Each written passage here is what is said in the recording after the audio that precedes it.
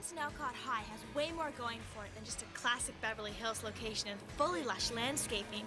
It's also freeway close to several yummy restaurants that are drivable during our chronically too short lunch period. Ah, Cher. Without Chin Chin's Chinese chicken salad, life would be a cruel joke, no? You speak the truth, Dee, as always.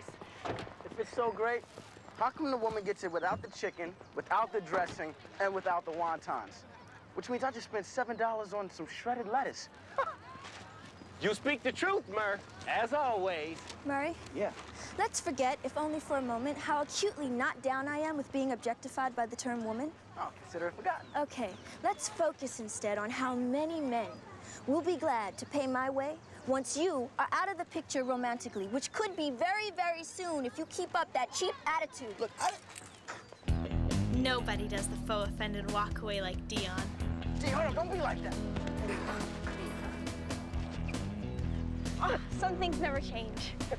I guarantee some things are going to change.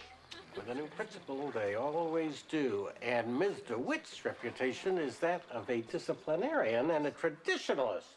I don't understand why we even need a new principal. I thought we had to find one in the fabulous Mr. What's dude's name, Sean? Mr. Lehman. No, that's not it.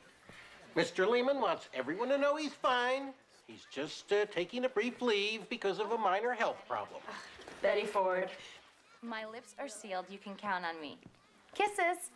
Amber, I trust that phone call is class-related. I was just speaking to my father. Have I ever mentioned that he is our community's leading shrink? Only a couple of billion times. Well, not that he would ever divulge confidential shrinky stuff, but word on the street is that Principal Lehman basically went mental. You're saying he went crazy? As Daddy is always telling me, crazy is a term that psychiatrists rarely use outside of their immediate family. Hey! She is literally the Polaroid of perfection. She has everything and she'll give it to you in a second. Looks can't deceive. She wears her heart on her sleeve. She'll steal you away, not just for one day. Every day is an ordinary day. In her world, she's an ordinary girl.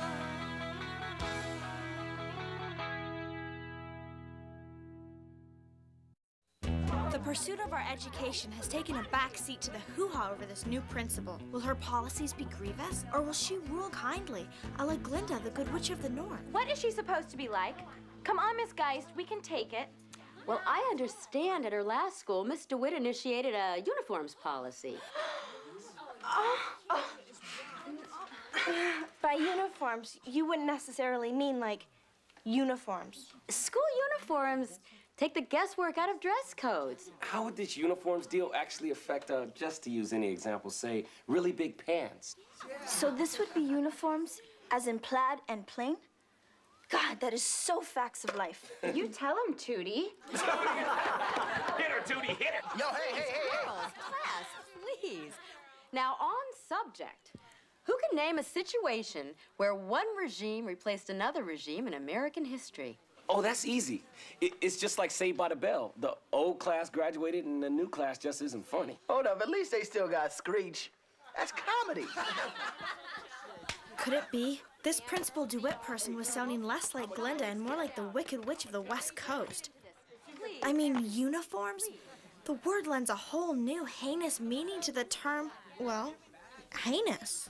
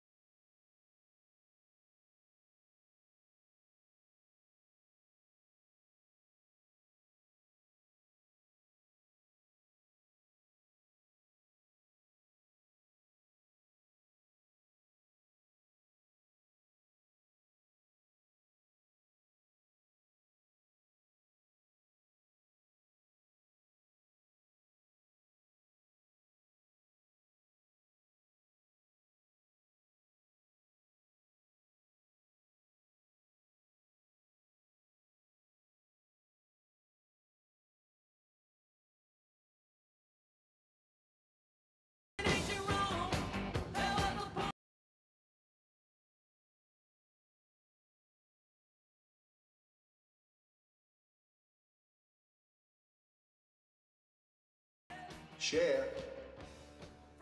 Share. I say we go back to using butter and donate this olive oil to some Italians. For all I know, my new principal's going to outlaw that, too. What's her name again? Ms. DeWitt. She's supposed to shape up my school, whatever that means. The rumor is she plans to make us wear uniforms. Oh, my. Which would totally be a slap in the face of caring parents like you who have spent countless dollars on school clothing. Well, mostly at wholesale prices, thanks to my superior shopping skills. Has this DeWitt actually ordered a school uniform policy? Well, no, not yet. We don't meet her till tomorrow. My advice to you, counselor, save the fire and brimstone of your closing argument. You may not even need it. And remember, prejudice means prejudging, and that's always a mistake. Daddy, you are constantly, so fully reasonable. Well, that's what they fully taught us in, law school. Dads just have a way of making us believe that everything's gonna work out fine. It's not their fault it rarely does. Anywho, without further ado, let's give a real Bronson Alcott High welcome to our new principal, Miss Phyllis DeWitt. Good morning. Hi. Well, I hope that you can all see, in spite of everything that you've heard, I only have one head, not two. Jared, dig it. She kind of looks like you, except all grown up. Even though Sean was comparing me to someone majorly older, it was hard to be offended. I would be way proud to look that bodacious if, God forbid, I should ever reach her horrifically advanced age. But what I have seen here is a school that works, and it works beautifully. So rather than me announce arbitrary new school rules, I've decided I'm going to observe some of your classes, and then whatever minor changes seem to be needed, I'll just do them on the fly as we go along. Is that cool with everybody? Hey, what the heck? Why don't you all go take your lunch break early, huh?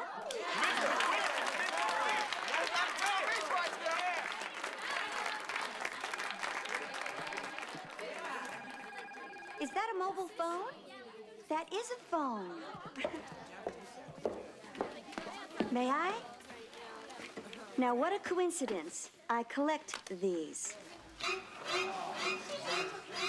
Oh, go have a good lunch, everybody. By the way, lunch is going to be only on campus from now on. Okay? Bye. This is bad. Amber, Michael Bolton is bad. This could be infamous. You know, I hope she sends Glenn Close a thank you note because she is all over that Cruella thing. Ugh, give me that. No cellular contact with the outside world, forced to consume starchy cafeteria cuisine. This must be what prison feels like. Sean, would you say this is meat or a fish? Depends. Is that gravy? Oh, God, I hope so. Just when I'm sure that my life can't get any more nightmarish, it does. Oh, are they closing that army base by your house? What? It was funny. I just got another one of our new principal's minor rule changes on the fly. She said we should leave our minis at home from now on because they make us look cheap. Actually, she said it made you look sleazy. Obviously, it works on many levels. And even though Miss DeWitt didn't mention the evil U word, the dissing of Amber's miniskirt meant that the move to uniforms for Bronson Alcott High can't be far away. Why did Thoreau go to Walden Pond? To find a spot away from the distracting city lights where he could gaze up at the stars and free his mind to create. I'm always pretty creative under the stars, right, baby? Wrong. The creativity burden falls on me, Murray, having to come up with new ways to tell you no. That's going to be your homework assignment. I want all of you to find a spot to lie down under the stars tonight. Alone. And as you gaze up, try to feel the transcendental mystery that Thoreau felt. The mystery of his own insignificance in such a vast universe. Small problem. This evening is so not right for this. I have a standing aromatherapy appointment, and Mr. Linda gets extremely overwrought if Amber, just do it, and be ready to report on the experience tomorrow. If I just switch some things around, no biggie. Anyway, as the bell is just about to go off, why don't you just take some personal time to check in with yourselves? I'll see you good people tomorrow. Mr. Hall, that didn't sound like a written homework assignment to me. Oh, well, there's a very good reason for that, Miss DeWitt. It wasn't one. I'm confused here. Did you not get my teacher policy memo? The one about daily written homework assignments in all classes? Well, if you mean did I receive it, yes. Did I get it? Not really. This class is dismissed. Well, by your pugnacious attitude, I can very well assume that you are independently wealthy and you just do this job as a hobby. Oh, hardly. It's just that I think that a teacher makes the decisions about how to run a class, and that includes homework assignments, if any. Do you think what I just saw was running a class? Oh, you don't think so? No, everybody was talking. Dang, she shot him. Try a briefcase slamming shut, you moron. Oh. Well, that could be dangerous, too. They're coming. Are you okay? Not according to some people. We'll see you tomorrow, right, Mr. Hall? I'm afraid not, Dion. It seems that Coach Deemer will be pinch hitting for me indefinitely. Okay, come on, let's move it along. Nothing to see here. Hello. Goodbye. I told you. Come on. Good afternoon.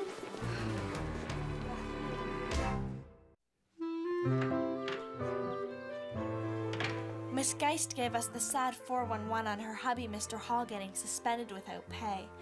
Good thing an accident of birth put me in the same house as the sharpest legal mind this side of Julia Roberts in that bad John Grisham movie. My daddy, who is the perfect mix of toughness and compassion. Sheldon, shut up and listen to me. It doesn't cost that much extra to sue everybody. Okay, maybe a little more toughness than compassion, except when it comes to his favorite only child. So, how's my favorite only child? Frankly, not well. This new principal is evil and must be stopped. And we feel this way because... Well, because she just walks into my school and decides that she hates everything she doesn't understand. Sounds to me like prejudice. I guess she must be a lot like you. Like me? As if. Weren't you ready to judge this new principal before you even met her? Daddy, she thinks that we are a bunch of spoiled slackers who aren't even into learning. And the worst thing is, she busted Mr. Hall, who's only like the best teacher at Bronson. Well, you have plenty of passion in your argument. That's good. But it's just noise without actual evidence to back it up. You got any? Oh, I wouldn't even know where to look. Maybe I would. We'll figure out a plan after dinner. Deal? Oh, Daddy, you're awesome. Oh, speaking of dinner, tonight we are trying my low-cholesterol cod liver oil-based pesto dish. Oh, goody. Which I am confident you won't hate without trying first, because that would be prejudice. You know, Cher, sometimes there's such a thing as paying too much attention to what I say. One thing's for sure. Either we find a way to get Mr. Hall reinstated, or we take up a collection and pay to put a hit out on Coach Deemer, who's subbing for him in our lit class. All right? Heck, take the title alone. Little Women. Our society's never been able to get behind the concept of big women. And why were they little? I'll tell you why. Eating disorders. Go ahead, rent the movie, and you tell me that wimpy little Winona what's-her-name doesn't barf up a bagel every now and again. Nothing but net. Okay, tomorrow's assignment, read Much Ado About Nothing, and be prepared to discuss the ado. As grim as this was, Miss Geist was worse. Her spirits were lower than the median IQ at a Baywatch rap party. He won't apologize. Well, hopefully he won't have to. Alphonse is a proud and stubborn man. Alphonse? Oh, it's a beautiful name. Oh, it's wow. classic, actually. Miss DeWitt made it crystal clear. He can either stay on unpaid leave forever or agree to do things her way. All right, ladies, my sources promised me that Miss DeWitt will be in her office alone after the lunch period, so that gives us an hour to get things together, all right, y'all? Okay. Get what together? Evidence. We need something to back up our passion. I need more. We're gonna get Alphonse his job back. Oh. Oh! Who's Alphonse? Here's the raw data your dad's office sent over. If Amber shows up with her laptop, we can enter it and make the charts. Oh, well, can we work here during lunch? Well, yes, of course. Can I do anything? I mean, I hate to just sit here like a yutz. You willing to make a run to Chin Chin? Okay, I want a Chinese chicken salad. Oh, hold the chicken, hold the sesame, hold the noodles, hold the sesame.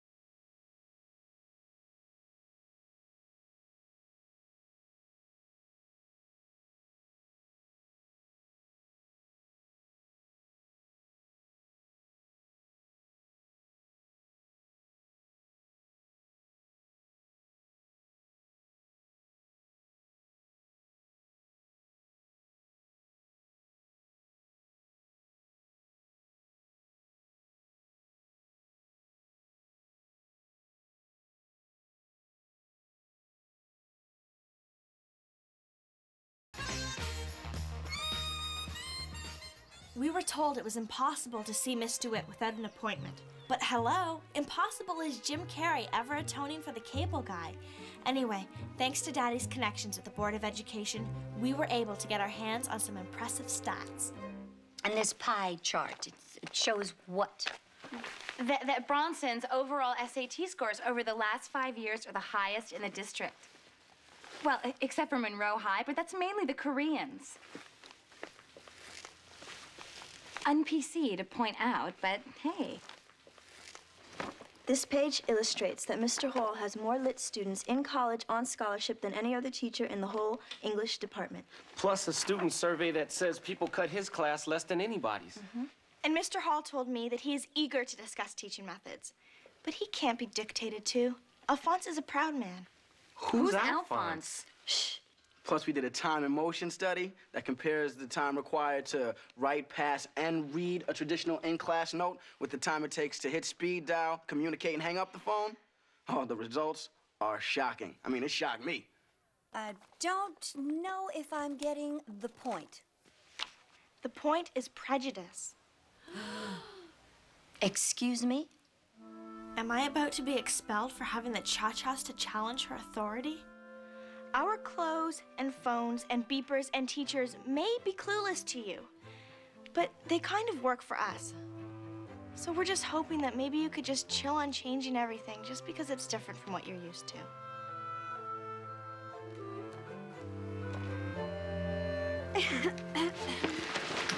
Thank you for your time. Hurry up. Come on. Cher. A moment. Now, you would really like it if I said that I was all wrong and that you're not really a bunch of spoiled, lazy, rich kids and the whole school is just running like a top and everything should just go right back to the way it was, right? Oh, that would be so cool. And yet, so unrealistic.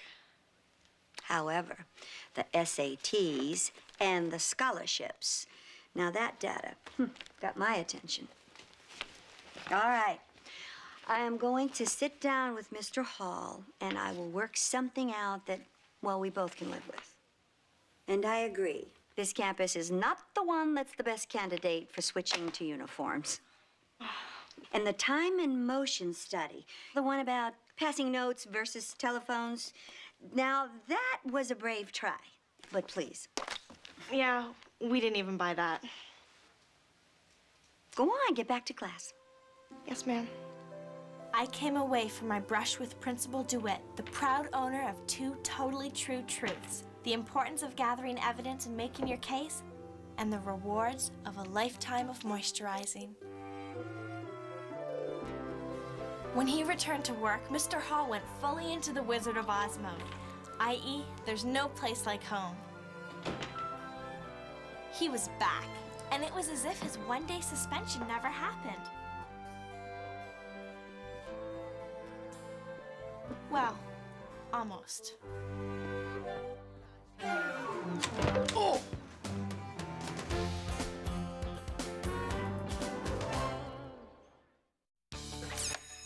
Well, I've kept you from fourth class period.